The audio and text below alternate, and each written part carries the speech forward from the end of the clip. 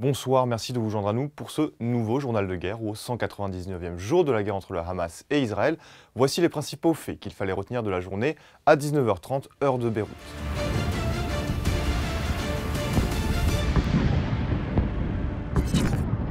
Commençons par la situation à la frontière libano-israélienne. Des frappes aériennes israéliennes et des bombardements d'artillerie ont visé Jabal Abu Rashid, Dermimas, Maroun al-Ras et les hauteurs de Jour.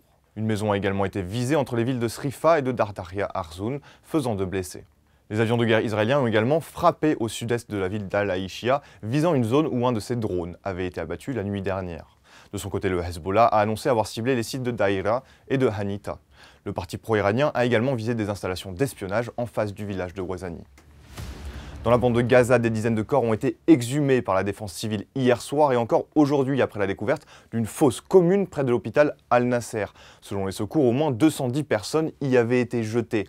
L'armée israélienne a affirmé procéder à la vérification de ces informations. La semaine dernière, une autre fosse commune d'ampleur avait été découverte proche de l'hôpital Al-Shifa. De nombreux bombardements ont aussi touché le centre et le sud de l'enclave palestinienne pendant la nuit dernière. En Cisjordanie occupée, où la violence a augmenté depuis le début de la guerre à Gaza, l'armée israélienne a déclaré avoir tué 10 militants lors d'une opération de lutte contre le terrorisme de 3 jours dans le camp de réfugiés de Nour Shams. Le bilan humain depuis le début de la guerre à 19h30 heure de Beyrouth, selon les derniers chiffres du ministère de la Santé de Gaza, au moins 34 151 personnes ont été tuées dans les bombardements et assauts israéliens.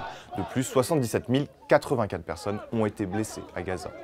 Du côté israélien, environ 1200 décès ont été officiellement enregistrés par l'État hébreu depuis le début de novembre 2023, un chiffre qui n'a pas changé selon les données officielles, malgré les annonces ultérieures de soldats tués dans les combats. À l'international, le chef du renseignement militaire israélien a démissionné lundi, assumant sa responsabilité dans l'attaque sanglante du Hamas.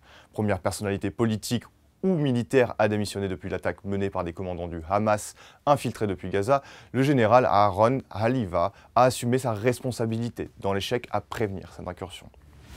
Le porte-parole de l'armée israélienne, le contre-amiral Daniel Hagari, a déclaré que le chef d'état-major avait approuvé toutes les prochaines étapes de la guerre, rendant de plus en plus imminente une offensive sur Rafah, alors que le Premier ministre Benjamin Netanyahou a promis d'accentuer la pression militaire sur le Hamas dans les prochains jours. Selon l'armée israélienne, la ville est le dernier grand bastion du Hamas et certains des otages pris le 7 octobre y sont détenus.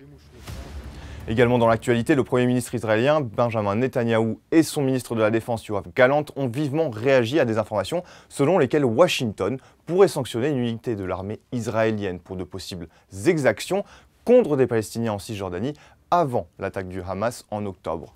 Au moment où nos soldats combattent les monstres de la terreur, l'intention d'imposer des sanctions à une unité de l'armée israélienne est le comble de l'absurdité et une atteinte à la morale, avait déclaré Benjamin Netanyahou samedi.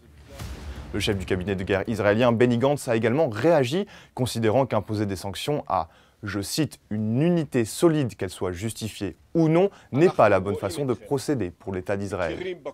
Selon des médias américains et israéliens, le bataillon Netza Yehuda, formé en grande partie de soldats ultra-orthodoxes, est celui visé par les accusations. C'est tout pour le récapitulatif d'aujourd'hui. Rendez-vous demain pour un nouveau tour d'horizon de la situation. D'ici là, restez connectés sur notre site www.icibeyrouth.com ou dans la section Guerre, Israël-Hamas et surtout nos réseaux sociaux.